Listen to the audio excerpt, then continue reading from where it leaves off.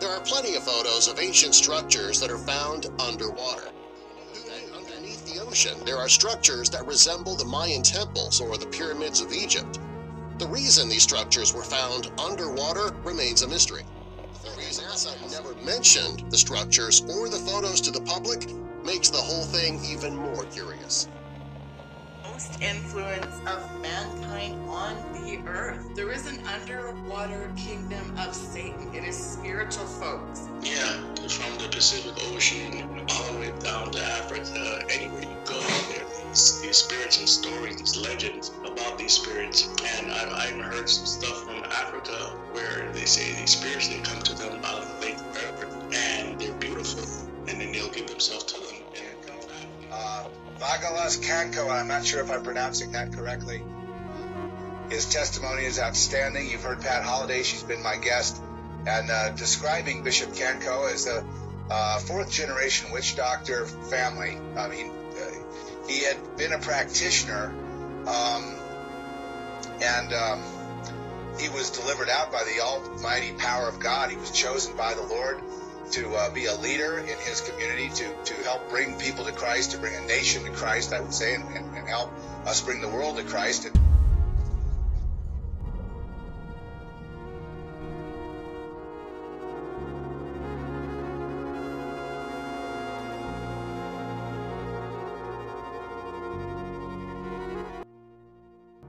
And they came over into the other side of the sea, into the country of Gadarenes. And when he was come out of the ship, immediately there met him out of the tombs a man with an unclean spirit, who had his dwelling among the tombs, and no man could bind him, no, not with chain, because that he had been often bound with fetters and chains, and the chains had been plucked asunder by him, and the fetters broken in pieces.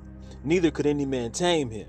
And always night and day he was in the mountains and in the tombs, crying and cutting himself with stones. But when he saw Jesus afar off, he ran and worshipped him, and cried with a loud voice and said, What have I to do with thee, Jesus, thou Son of the Most High God? I adjure thee by God, that thou torment me not. For he said unto him, Come out of the man, thou unclean spirit. And he asked him, What is thy name? And he answered, saying, My name is Legion, for we are many. And he besought him much that he would not send them away out of the country. Now there was there nigh unto the mountains a great herd of swine feeding, and all the devils besought him, saying, Send us into the swine, that we may enter into them. And forthwith Jesus gave them leave, and the unclean spirits went out, and entered into the swine, and the herd ran violently down a steep place into the sea. They were about 2,000, and were choked in the sea. Why would they jump into the ocean? Why would the demons beg Jesus not to cast them out, only to run down the cliff and choke in the sea? Let's dig in. In 2001, an article was posted on Bible.org with the question of, Can you explain why there is no more sea in Revelation? Further reading, there was an interesting reasoning that said, this may be because there is some kind of relationship between Most High God's judgment on demonic spirits and the oceans. And the sea gave up the dead which were in it. And death and hell delivered the dead which were in them, and they were judged every man according to their works.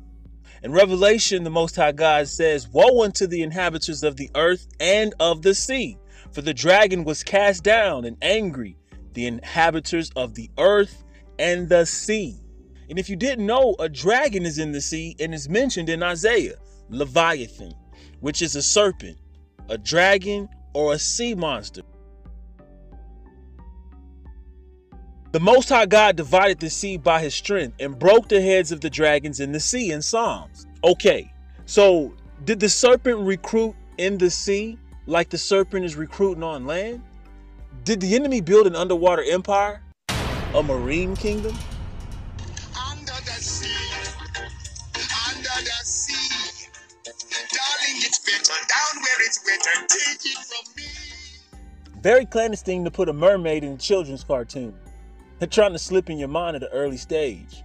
A mermaid comes from the mid-14th century mermaid, meaning maid of the sea. In Old English, it was equivalent to mere whiff, which was water witch. Her name is Ariel.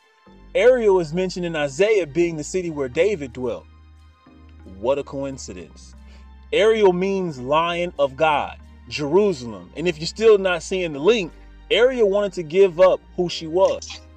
Tonight, Scuttle knows where he lives. Ariel, please, will you get your head out of the clouds and back in the water where it belongs? She wanted to put on some human legs and become a human. She wanted to become something she wasn't. In the original Hans Christian Andersen version, it's not so Disney. She wants to be human so she can get him. She meets the Sea Witch, makes a deal with the Sea Witch. And in the original version, she is told if she doesn't win the heart of the prince, she'll die and dissolve into a foam into the ocean. Well, the prince actually falls for another, and Ariel's sisters show up with a knife that they actually got from the Water Witch for trading their long hair, and told her if she would use that knife and stab the prince and kill him, and let a drop of blood from that knife shed on her feet, she would become a mermaid and get returned to her old life. Well, she couldn't do it. She dissolved and went back into the ocean. The garland is also used to tie men's hearts. The garland is also used to tie a man's heart. If somebody, I don't know whether it happens here, but if a woman fell in love with a man and the guy is not minding the woman and he comes to see us, that is what we use. We use the garland to reach the man, ties the man's heart and give it to the woman. He will follow the girl, he will love the girl, he will marry the girl. Whatever the girl will say, he will say yes. Oh, go ahead. Now let's pay closer attention to this Water Witch, because there's something much more sinister behind her. Who is she representing? It will not be easy keeping something like this a secret for long. And there came one of the 7 angels which had the 7 vials, and talked with me, saying unto me, Come hither, I will show unto thee the judgment of the great whore that sitteth upon many waters. Huh? Sitteth upon many waters? Sitteth in Hebrew is to be in a position where the torso is upright and the legs are supported. To settle or to establish residence. If we move on to the 15th verse, the angel says the waters where the whore sitteth are peoples and multitudes and nations and tongues. There is a striking resemblance here, isn't there? That is a water deity which is well known in Africa, with roots to ancient Egypt by its name, which is Egyptian and Ethiopian in origin. But something rather strange if you're paying attention. Most of the images contain serpents. See, that whore who sitteth upon many waters was described sitting on a scarlet beast. That scarlet beast ascended from the bottomless pit. Now, this actual name isn't in the word, but, however, it is another name mentioned when you refer to this evil water spirit, the Queen of the Coast. And that itself is very interesting because Queen of the Coast brings to mind a certain woman in the Bible that I'm sure we're all familiar with, Jezebel, where she said in her heart, she sits a queen. Now, I know, far-fetched the time together, but let's get some scriptural facts. We can compare a couple accounts here to kind of compare the spirit of Jezebel and the spirit of the whore of the beast mentioned in Revelation. These might be the same spirit, or working together. With whom the kings of the earth have committed fornication, and the inhabitants of the earth have been made drunk with the wine of her fornication. Notwithstanding, I have a few things against thee, because thou sufferest that woman Jezebel, which calleth herself a prophetess, to teach and seduce my servants to commit fornication and to eat things sacrificed unto idols. So Jezebel called herself a queen. She seduced the servants to commit fornication. Here's Jezebel showing up in Revelation chapter 2. Now, we know it's not the daughter of Ethbaal, Ahab's wife, but we know it's her spirit. That's what he's talking about. The spirit of Jezebel. So, preacher, do you believe in such a thing? Well, you better believe I do. I believe in the spirit of Judas. You ever met the spirit of Judas Iscariot, the betrayer? Well, I've met him. Jezebel's spirit is a seductive, fleshly, sexual spirit. That is, she uses to manipulate men, to grasp them and bring them under her control. And she loves to climb the ladder. And then if she can, she'll take the pastor, whoever it is, and pull him under her control. That spirit is still stirring up the kings and leaders of today.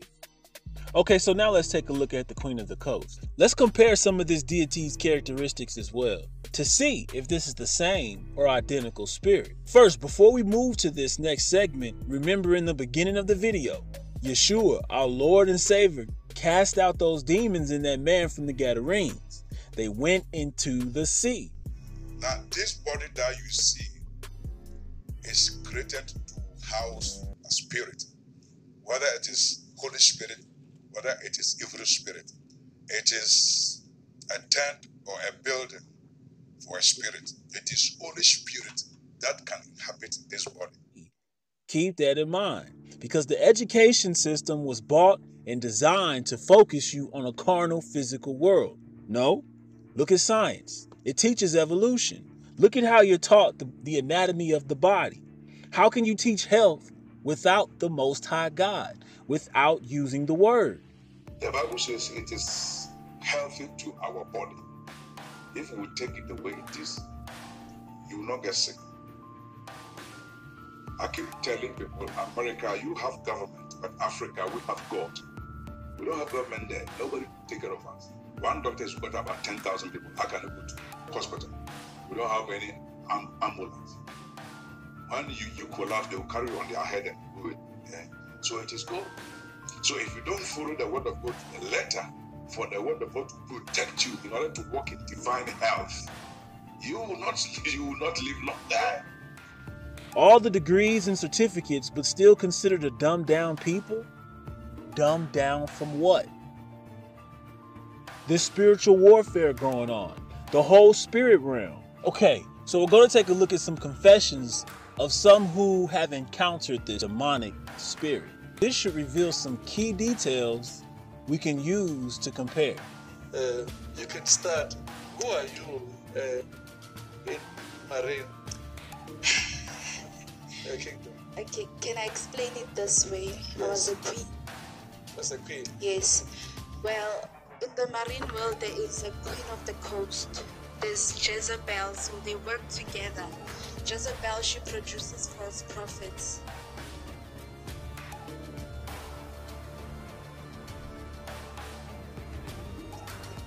So Jezebel produces false prophets, and she said that I should live her life, so I was not given my own life to live.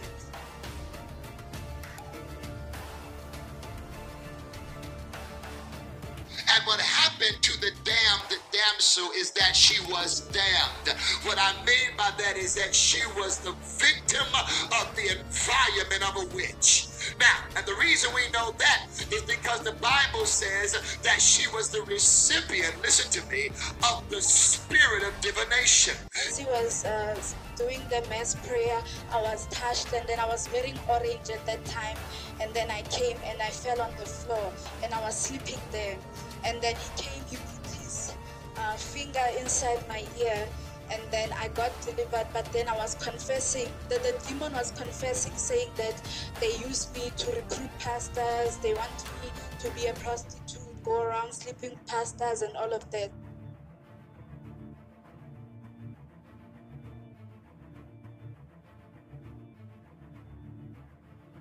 I didn't understand why, but I knew there were spirits inside of me. So I developed the hatred for the man of God. I didn't want anything to do with the man of God. But before I came here, there were churches that I went to, and I did not get the deliverance. I'll come back crying. I'll still be oppressed at that time. And then every time I'd go to a crusade or wherever, I had that thing of going to churches, and then I would just sit in front. I used to wear many rings, and then I would just sit in front. Everywhere I go, every church, I'd be put in front. Why? I didn't know.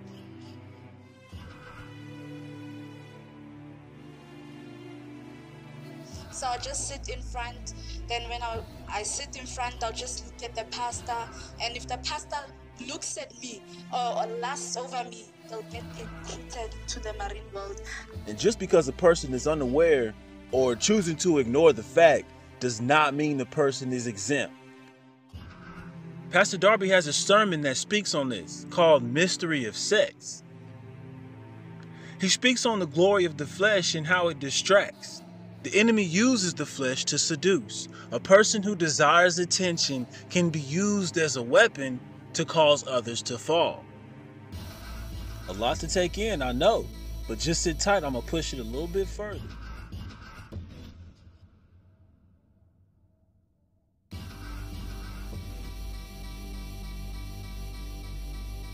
This pastor's talking to this spirit, trying to cast it out of the woman.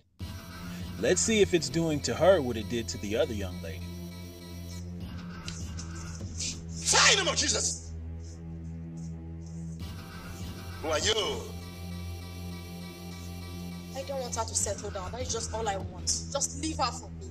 Leave her for me. Who are you? Yes, I'm the queen. She hasn't finished the assignment I sent her. She's an idol. How many of you are in this body? A lot. You know, I always give her disappointment. Whenever she wants to settle down, I destroy the men. Or I will make her to disappoint them. Yes, with one reason or the other. You said you destroy men. Yes. How do you destroy men? Their business will not prosper. If I mistakenly eventually sleep with them, I will destroy everything they have. Yes, I will make. How many have you done that to? Many, a lot. I enjoy doing it. How do you get them? Oh, of course, with the sample of the body. Whenever I want to get you, I get you 101. When they are in your office or something else, I will just go there, talk to them. And when I talk to them, the way I look into their eyes, my tongue, they'll just bow because they're going to hug me raw, you know? Okay, you look into their eyes. Yes. What is in your eyes? Many powers to seduce them. Before you know it, they will just come crawling. They just need me. And I enjoy doing that because I love it. And what will happen to them? If you didn't settle me well, whenever I'm angry and I talk to you, definitely it will come to pass. Yeah, because I will tell you, what you did, I don't like it. You didn't give me enough what I want. So for that, you know, you will have also the test of me. Yes, it's tit for tat.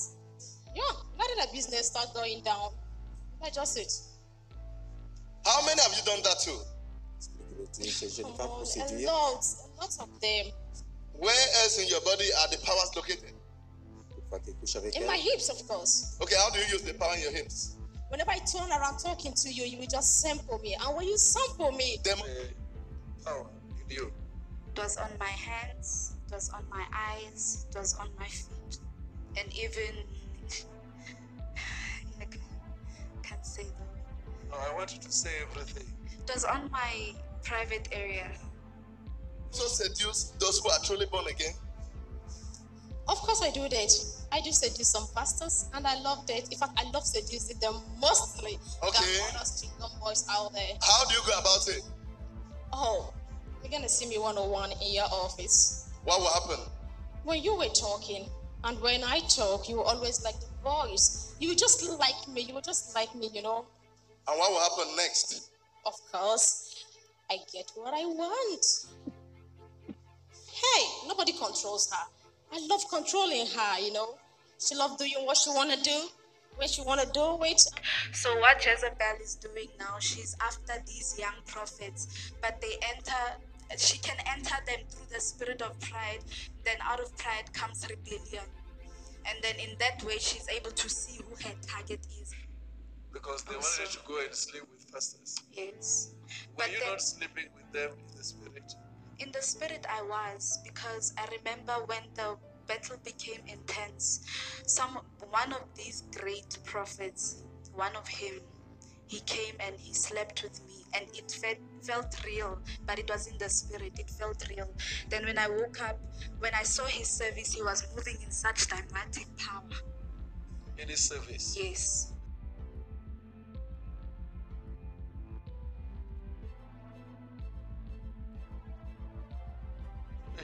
So what she wants to do is she wants to pervert the gift of God and make it her own, so that they prophesy out of her spirit, not out of the spirit of God.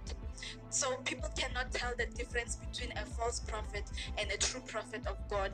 False prophet, they prophesy with familiar spirit, and the spirit is not from God, it's a spirit from the marine world. One of the gods that they worship is the marine spirit, which is the river Nile. Thou art the Nile, said the famous Ramses in his hymn to Osiris. Gods and men live from thy outflow.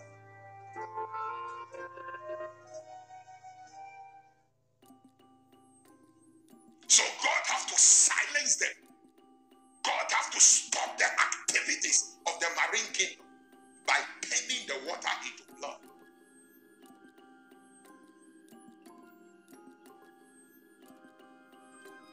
Representing the blood of Jesus that neutralizes their works and their activities and their effectiveness, and crippling them and paralyzing them and rendering them non-effective.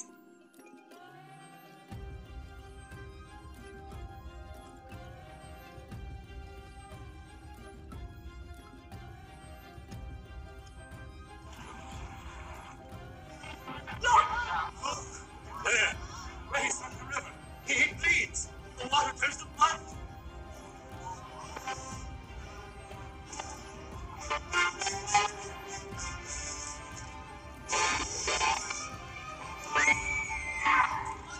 the God.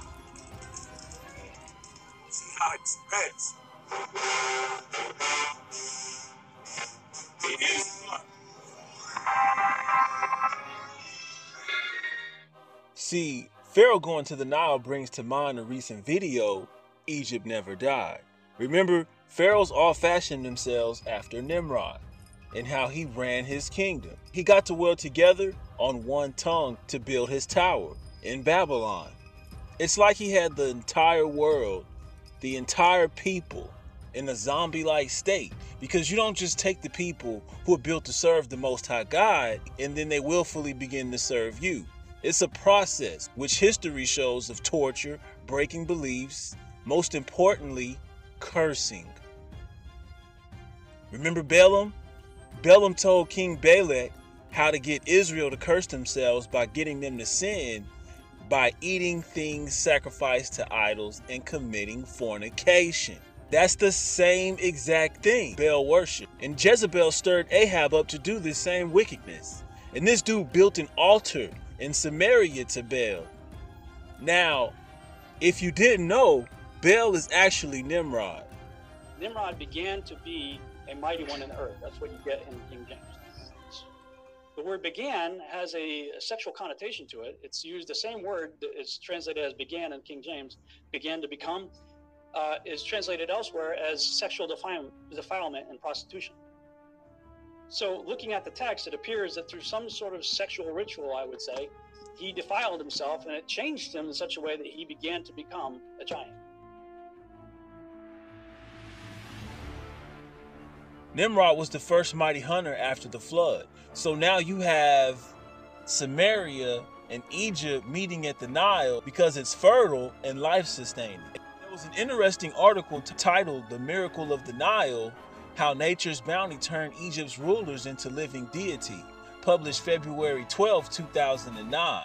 It explains how if the Nile would rise too high or too low, there will be a big effect on the people around, and pharaohs would actually begin to store the food and use it for taxes with the people. So if the waters were too low and the crops suffered, the pharaohs had enough food stored that they were able to make themselves lawmakers, and that would leave the food source wide open to be sacrificed unto idols, being that it was in one person's control. So let's go ahead and bring this thing full circle. That whore on the beast, the whore of Babylon.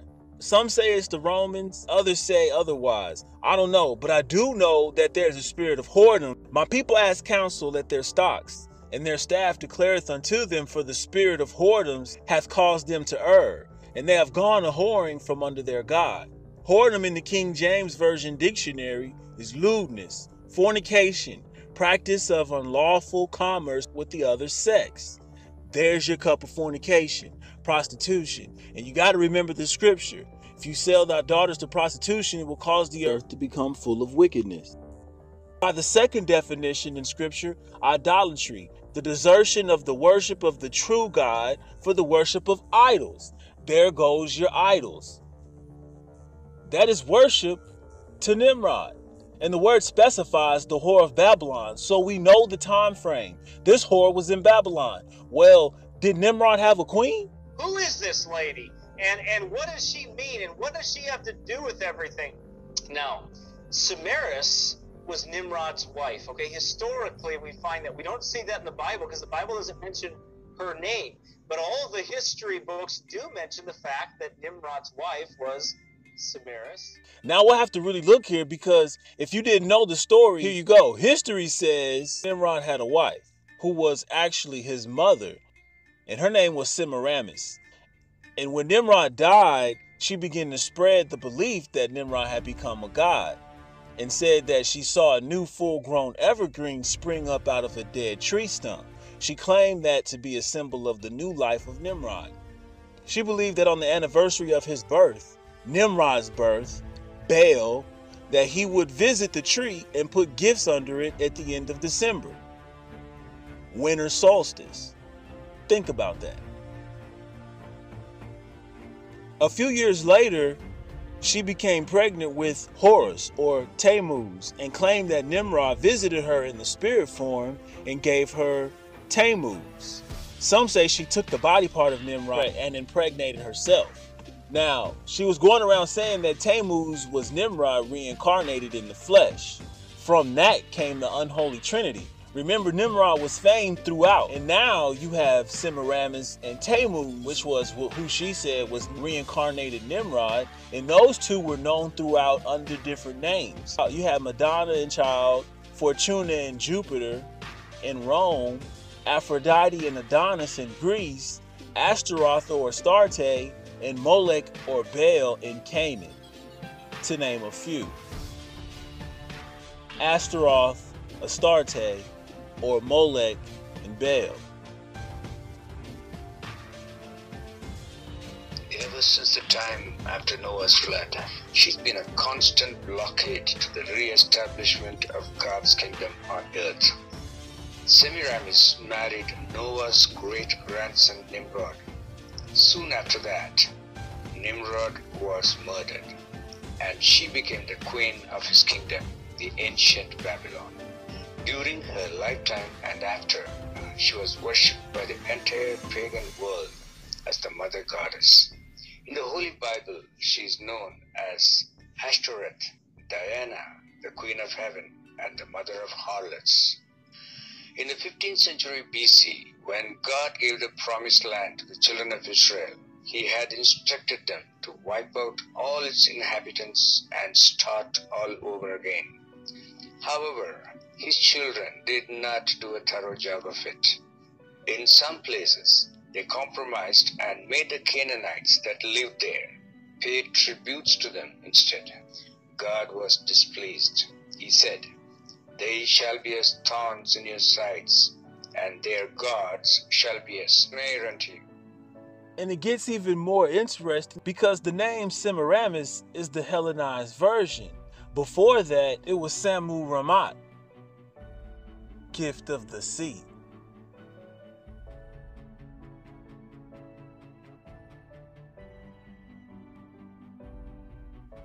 That just brought this right back to the sea.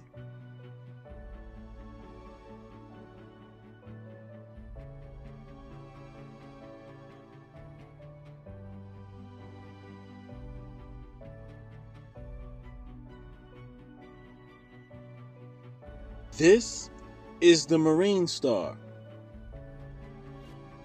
From this symbol, you have 4 other symbols. This goes back to the symbols and elements used in witchcraft. What is he doing with this star? In the Dictionary of Mysticism, we learned that the pentagram is considered by occultists to be the most potent means of conjuring spirits.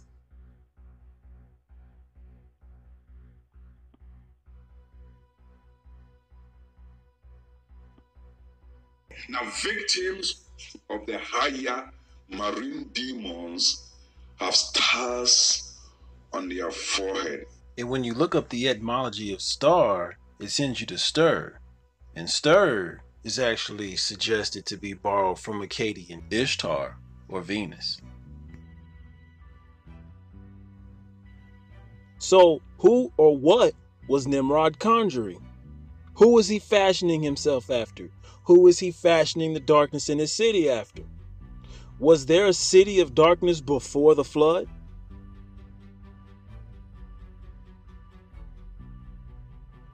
Bentley P. Hall, 33rd degree Freemason and author of The Secret Teachings of All Ages, observed, Egypt, a great center of learning and the birthplace of many arts and sciences, furnished an ideal environment for transcendental experimentation. Here the black magicians of Atlantis. Here the black magicians of Atlantis.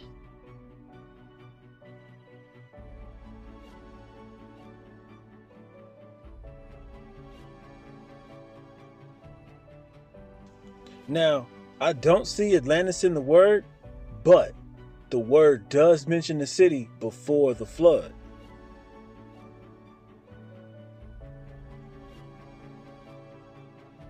The very first time the word city appears in the Bible, the very first time we see the word city appear in the Bible happens in Genesis chapter 4, verse 17. And who is the builder of this city? The first murderer on the earth, the first human murderer, Cain, goes and builds a city and calls the name of the city Enoch after the name of his son. Now, they have found a city that possibly existed before the flood, and it resides in close location to the land of Nod. Now, Enoch had a son, Irad, and it's speculated that this city was named after him, Eridu.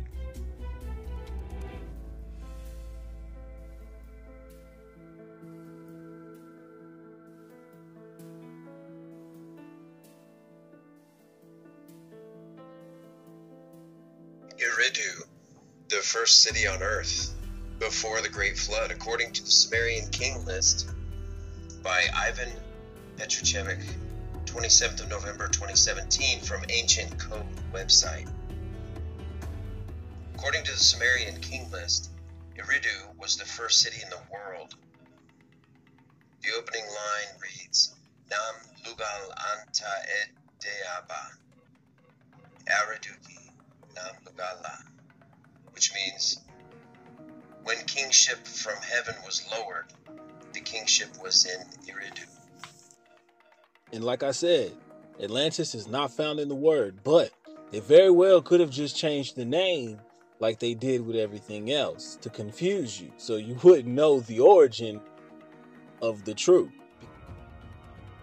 What these underwater cities were into throughout history up until today. It's very interesting because the link, I'm pretty sure a lot of people knew, just really didn't connect the dots. On the hem of his coat and upon his arm, he has the mark of authority to rule over the powers of evil. Now, if you go back into history, some will claim that this is actually a reference all the way back to the beginning and the story of Cain and Abel. Here is the god Shamash, and here he has the symbol of Anu, this 8-pointed star. And here he has the symbol of Anu, this 8-pointed star. So the post-flood apostasy and the rule of Cain resumed then through the lineage of Ham. So the line wasn't actually broken. The apostasy, the great oppression, the great evil was arrested for a while, but it didn't take long before it flourished on the planet again. And finally, we come to the descendants of Ham, and we come to Nimrod. And Flavius Josephus writes of Nimrod. Now, it was Nimrod who excited them to such an affront and contempt of God. He was the grandson of one of Noah's most wicked sons, Ham, therefore great-grandson of Noah, a bold man of great strength of hand. He persuaded his people not to ascribe their joys to God, as if it were through his means they were happy, but to believe that it was their own courage which procured that happiness. Do we have that same philosophy today?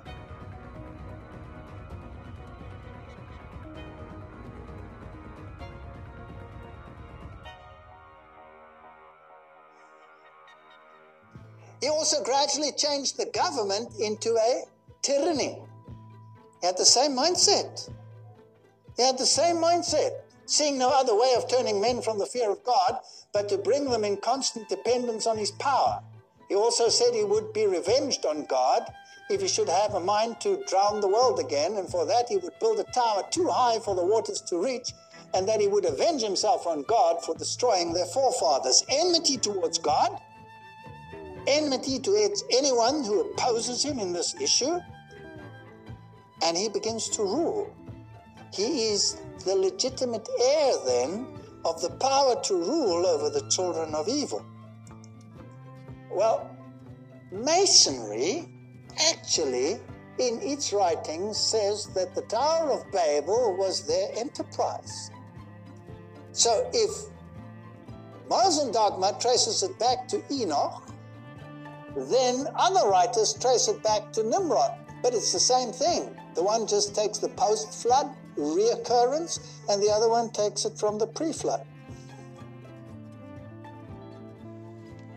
So Cain and whatever he was into washed under the flood.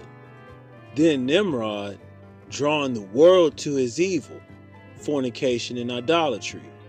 Then the whore of Babylon, who people consult as the deity queen of the coast, Ahab and Jezebel, stirring the people to do this exact same things, eating things sacrificed unto idols, and fornication. In the Masonic quiz book, the question is asked, who was Nimrod? The answer was, he was the son of Cush, and the old constitution referred to as one of the founders of Masonry. And in the scripture, as the architect of many cities. Was Enoch an architect of cities? You had pharaohs, kings, and leaders all fashioned the same, leading the people to idolatry and fornication. This is the same city, ladies and gentlemen. Something about that city. The very first city of man was built by a man who was both a murderer and fleeing the presence of God. Let me say this again. The very first city in the Bible was built by a man who commits murder against righteous Abel, the Bible tells us, and who does so after fleeing the presence of God. You see, the city is a great deceiver. You and I may not realize it. We may not feel alone, but we are. We are alone. We surround ourselves with lots of things. We surround ourselves with screens and with audio and with video. We surround ourselves with people. We surround ourselves with noise. We surround ourselves with buildings. We surround ourselves with all of these things that make us forget who we really are and what we have really done. So we really are alone, but the cities have a way of making us forget all of that. Now, Morals and Dogma, Albert Pike, he says the following. Enoch. His name signified in the Hebrew initiate or initiator. So he's the initiate of the initiator. The legend of the columns of granite or brass or bronze erected by him is probably symbolical. He's the one who built the city, remember? That of bronze which survived the flood is supposed to symbolize the mysteries of which Masonry is the legitimate successor. So irrespective of the stuff in between those 2 points there, we can say, according to the occult world, Enoch is the initiate and the initiator, and Freemasonry is the inheritor of whatever it is that was initiated. The legendary pre-flood civilizations like Atlantis, Thule, and Hyperborea were said to have been built on highly advanced science and technology, with a possibly direct connection with what is happening now around the world. Sir Francis Bacon, a key leader in the Rosicrucians which later became known as the Illuminati, planned for America to become the new Atlantis and the center of the New World Order about 100 years before America became a nation. In his book, The Secret Destiny of America, Manly P. Hall wrote that world democracy was the secret dream of the great classical philosophers, saying that the brilliant plan of the ancients has survived to our time, and it will continue to function until the great work is accomplished. Masonry traces its origin back to Enoch. High Masonry. From the earliest times, the custodian, or Masonry, is the legitimate successor of the Enoch principle. From the earliest times, the custodian and depository of the great philosophical and religious truths unknown to the world at large. Unknown to the world at large. And handed down from age to age by an unbroken current of tradition. Do we have a religious organization that prides itself on its tradition? Embodied in symbols, emblems, and allegories. These people firmly believe in occult signatures, occult dates, and the messages that's connected with these symbols and dates and times and places and people and so forth and so on. They're very important to them. The phoenix is the so-called mythological bird that rises out of the ashes of destruction. To better understand the occult connections between antediluvian civilizations, such as Atlantis or Thule, and modern times, it becomes necessary to review the accounts of those who supposedly established these civilizations. We find most of the ancient teachers had schools or systems by which they communicated knowledge. The mystery system fell under considerable pressure, but it never entirely ceased. And so the Tower of Babel is depicted as a Masonic enterprise. Arthur Edward Waite, as regards Masonry, Babel, of course, represented a Masonic enterprise. It is well known that the Tower of Babel is one of the most ancient traditions of Masonry. And even today, there are evidences that of the perpetuation of this system of rulership and protection.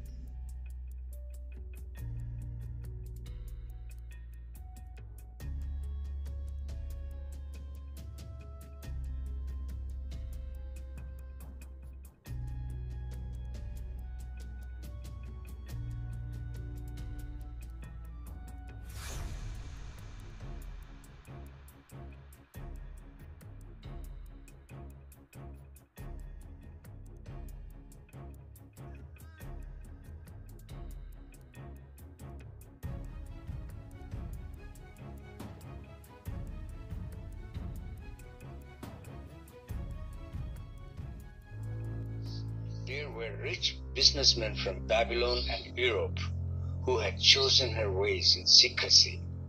Later, when they moved to America to establish businesses, they did a very good job of promoting her values among the Christian population and made them something they were not. Meanwhile, in regions like India, Semiramis worship continued unabated, and it still does.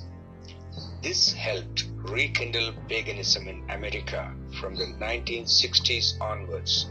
Many pagan ways of thinking and practices have intruded and have found acceptance among the once Christian population. Many people whose parents were Christians follow Eastern religions, practice yoga, connect with energies, or follow New Age movements today. This is the re-emergence of Semiramis religion, the proxy worship system of Lucifer the devil.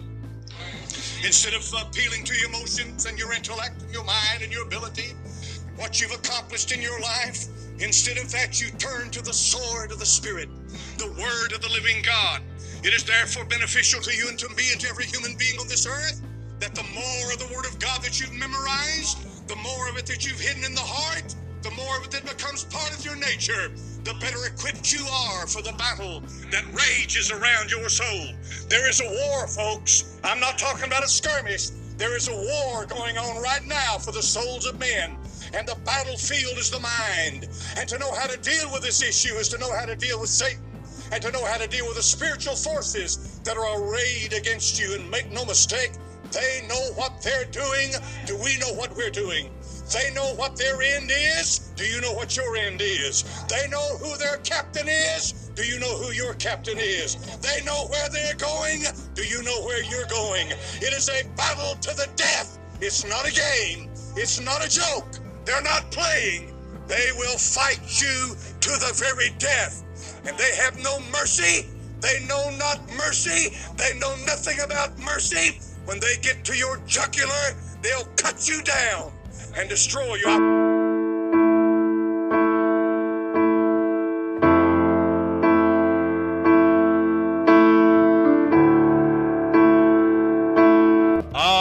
Topic. Don't forget to hit that like and subscribe.